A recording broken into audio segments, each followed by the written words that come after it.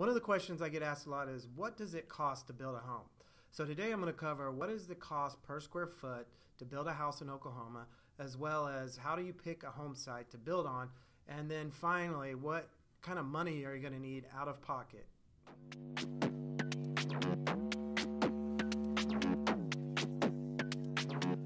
If we haven't met, my name is Andrew Coles, and I'm a realtor with Brickell Realty. I also run a website called modcity360.com where we connect Tulsa to great real estate resources. And over the last 20 years, I've been obsessed with homes. I started as an electrician, then a kitchen and bathroom designer. And over the last 10 years, I've worked with many families to design and build their homes, some starting at $120,000 all the way up to $600,000. So obviously the cost varies quite a bit. Today I'm going to try to simplify the answer, but to get a real price, there are many other factors I'd need to know to get you a real price. But we're going to use some simple guidelines here. So if you're wanting a house payment on a new home that's say around $1,000 a month, maybe $1,200 a month, you're going to want to buy a home in a neighborhood that is under $200,000. So most of the homes are going to be under $200,000, and the price per square foot is about $100. So one of the things to note is if you're building a home that's closer to 1,500 square feet, that's going to drive the price per square foot up to around $130. And that's because the lot cost doesn't change. The lot costs on homes in that price point are generally around $30,000. So if you're building a smaller home, that's going to drive the price per square foot up. So these homes, I would say, have 3 bedrooms, 2 baths. Some of the larger ones may have a study, generally won't have a game room. And like I said, the payments are going to be around $1,000 a month. Also, the design of the front of the home is going to have mostly siding and a little brick, and they're going to be a little more basic. Also, builders in this price range won't let you modify the plans. They stick to the kind of tried and true plans that they have. That's how they're able to optimize the pricing and get you that great price per square foot, but they're not as custom. So if you're looking for maybe a little bit larger of a home, I would look in communities that range from $200,000 all the way up to $400,000. Now this price point is going to generally have a larger lot in a community that has more amenities like swimming pools, walking trails, nicer playgrounds, possibly even a clubhouse, and the lot costs are going to be $45,000 to $85,000. So I would use $130 a square foot. Now that's going to be your homes that are around 2,300 square feet. Now if you're building a larger home, maybe with 4 bedrooms and 2.5 baths, a game room, and a study, they're going to be more like 2,300 square feet all the way up to 3,600 square feet. I would use $120 a square foot on that price point.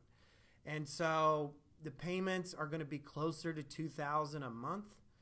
And these homes are going to come with full brick, stone, stucco, basically no siding.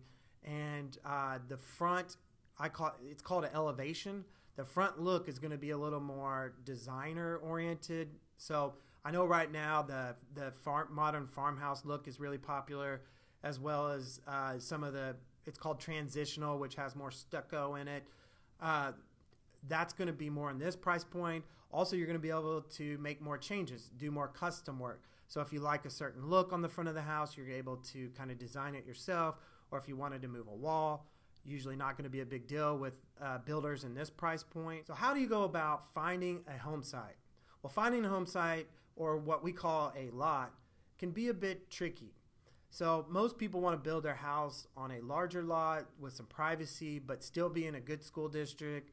Well, that can be a pricey situation. I know most sites that are over 3/4 of an acre that are in a central location can run over $100,000.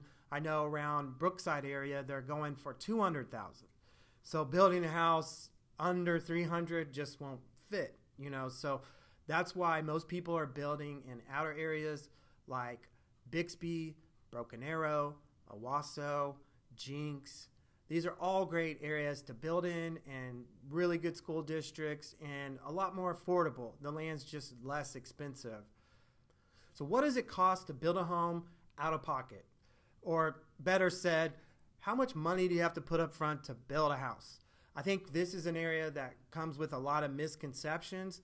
People, I hear a lot of times, think that they have to pay the monthly payment while the house is being built.